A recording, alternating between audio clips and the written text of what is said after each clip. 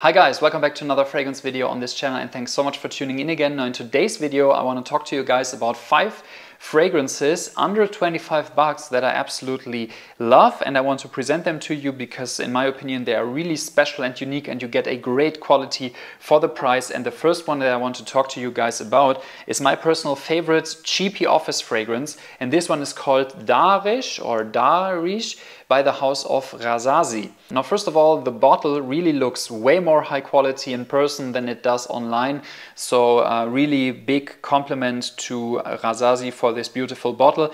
Also, it's really ergonomic. I don't know how to say this, but it fits really well in your hand and it sprays absolutely nicely.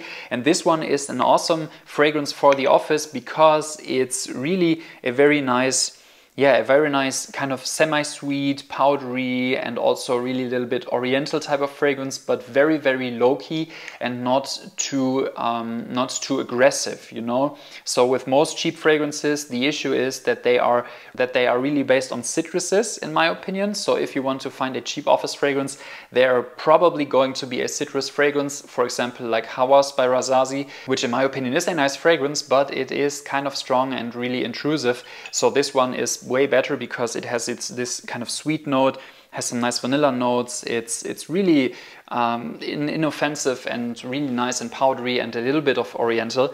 So this one also really great compliment getter. Darish Porom. It's under 25 bucks for the 100 milliliter version. Next up we have Franck Olivier Oud Touch. This is probably my favorite of the 5 that I'm going to show to you guys, next to Darish of course, which is also a really awesome one. But this one is a kind of inspired fragrance by Oud Ispahan by the house of Dior.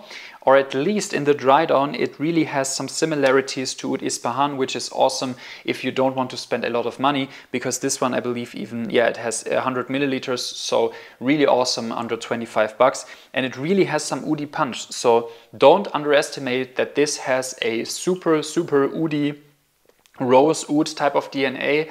It's probably not real oud, so I can really tell you that it's not going to be real oud in this for this price point, but it has a awesome oudish type of DNA. So they probably use synthetic oud or some kind of combination of notes to reconstruct this kind of oud, and it really smells like an awesome rose oud fragrance. With that being said, I personally don't think that Oud Ispahan smelled too much like oud as well, so I don't think there is too much of natural oud in this one either, so you might as well get the cheap version. However, if you don't like oriental fragrances, I would be extra careful because this one has more of a sharp and super oriental opening. So really be advised that this might be a little bit too strong for you if you are not used to this kind of DNA. Also really nice bottle, super heavy, so Oud Touch by Franck Olivier really gets my recommendation. Then finally we have 3 different fragrances that are a little bit older. So of course, as with many cheap fragrances, the older fragrances really sell for a very low price, and oftentimes they have an awesome DNA and an awesome performance as well. So I have 3 different fragrances that are kind of vintage, but they are still sold today. And this one, the first one that I want to talk to you about, is Zino by Davidoff. And this one is really interesting because on skin it develops way better than on paper. So if you want to try this, please try this on skin, because I promise to you guys, you are not going to like it on paper, but you are probably going to like it on skin, at least if you like patchouli fragrances, because this is a patchouli fragrance, really heavy on patchouli and also heavy on ambers. So it's an interesting combo. I would not have created it like this if I was the perfumer, but it's interesting because you have this cooling type of patchouli notes on one hand and this type of warm ambery notes on the other, and it's really a big stretch between those two, and it's just very interesting to smell. So that's basically what happens. I think this starts off with more of a patchouli note, so it starts off cool and then it really develops into this warm type of ambery fragrance.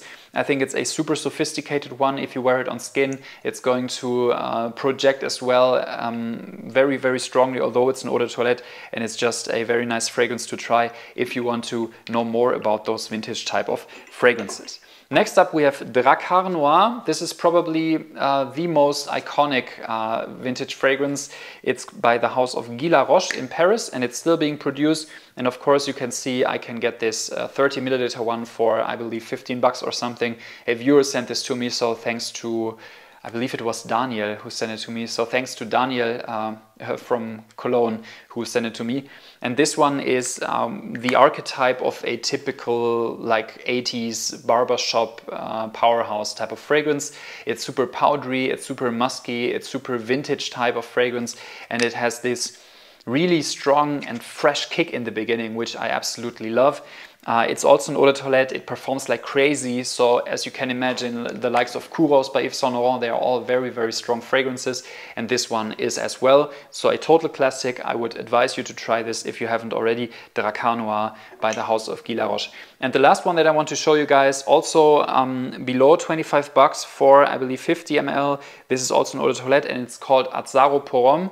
This is also a very iconic one, widely known, and in my opinion this has more of a, yeah, well, let's try it on skin. I haven't tried it in a while, so I have to try it on skin again. Yeah, this one really more of a fresh and spicy one. So compared to Guy Laroche, which was more of a powdery musky one, this one is really more fresh and spicy.